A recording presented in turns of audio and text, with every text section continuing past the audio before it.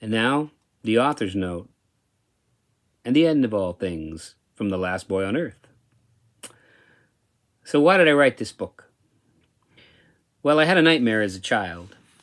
I grew up less than 10 miles from Loring Air Force Base in a town called Caribou, Maine. The Cold War was at its height, and every day B-52 bombers would fly overhead, rumbling the air and shaking the walls, because inside the belly of each of these airborne behemoths were nuclear bombs that could rain destruction upon an enemy of the United States, namely the Soviet Union. And like so many people in my generation, I didn't believe in the future. We weren't going to have one. We certainly weren't going to have the future that inevitably has become today. The future I believed in was a post-apocalyptic wasteland with radioactive ash falling from the sky like rain, sealing the fate of those poor wretches unlucky enough to survive the end of all things. I had dreams of Soviet warheads screaming as they fell from the sky, and in a flash of light, before any sound, all I knew would be erased from creation. The schools had stopped doing their air raid drills by then, either because they didn't want to scare us or because they thought, what's the use? In the end, huddling under a desk or lying in a ditch wasn't going to make any difference. We were all going to die. My nightmare wasn't something that my mind concocted while I slept. It was the waking dream we all had. It was an accepted state of madness. Mutually assured destruction. I've taught for over 35 years, and I'm thankful that none of my students really comprehend the mindset that I had like I did, even though the threat is still as real today as it's ever been. Great powers have fallen, and we make progress in the area of arms reduction, but we still have enough nuclear powers aimed at each other to destroy the planet many times over. As a boy, I created a fantasy to help me deal with the intensely depressing prospects I held for my future and that of my species, and I imagined that somehow I would survive. I wasn't quite sure how this would happen, and in my adolescent mind, it didn't matter. I mean, heck, I wanted to live. I imagined that although almost everyone else had died, I made it. I would be sad, to be sure, but time would pass, and I would have to survive somehow. And being a real fan of the movie and book My Side of the Mountain by Gene Craighead George, and having seen The Omega Man at least 3 times at the Polaris Drive-In in Caribou, I knew people with enough ingenuity could survive just about anything. If Charlton Heston could survive a vampire plague, and if a lonely boy could live in a hollow tree, well, I could make a life in the ruins of the world.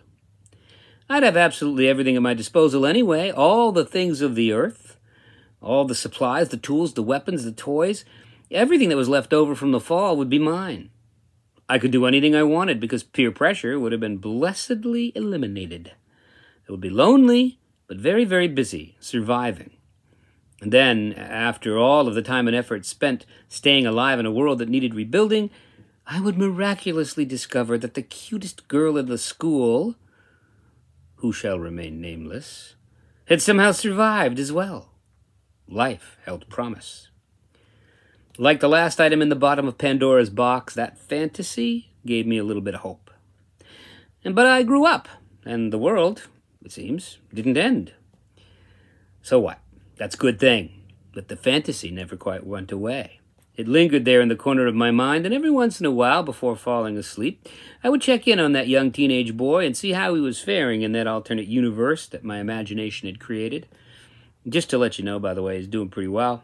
He's older, he has a family, other survivors of the Holocaust have gathered, and they make small but growing communities.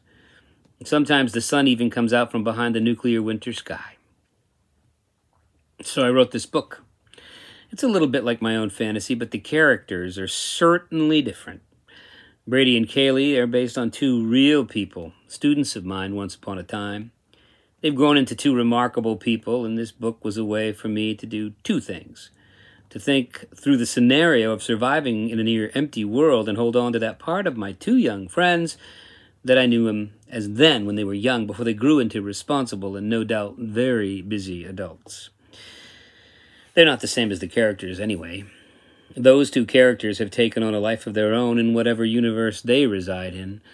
In the book, I talk about the quantum theory of fiction, which is my own rather innocent way of trying to prove that all fiction, all of it, is somehow real. All fiction is real, and all reality is someone's imagination. Think about it. Every time you write anything down, or even dream it, it's a reflection of one of the infinitely possible universes that already exist out there, somewhere. Maybe books are the only way we'll ever be able to visit these other places, these other real places. I tend to think that's the truth. It works for me.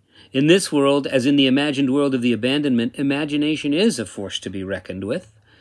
And like electricity, magnetism, atomic forces, or gravity, you can't ignore it.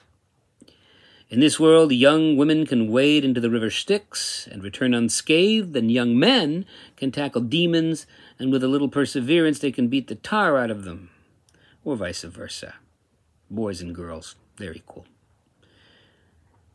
There's another book coming out very soon called The Last City on Earth, and it is picking right up where this book left off.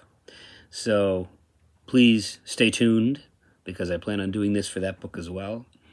And for all of you who persevered and listened to all of my reading of my book, I want to thank you for taking the journey with me. And because it's now preserved on YouTube and in digital form, it'll be around a lot longer than I will be. I hope you all enjoyed it, and I hope you all go to your own imagined universes from time to time and check in on those people you created years ago when you slept, when you dreamed. Thanks, and goodbye.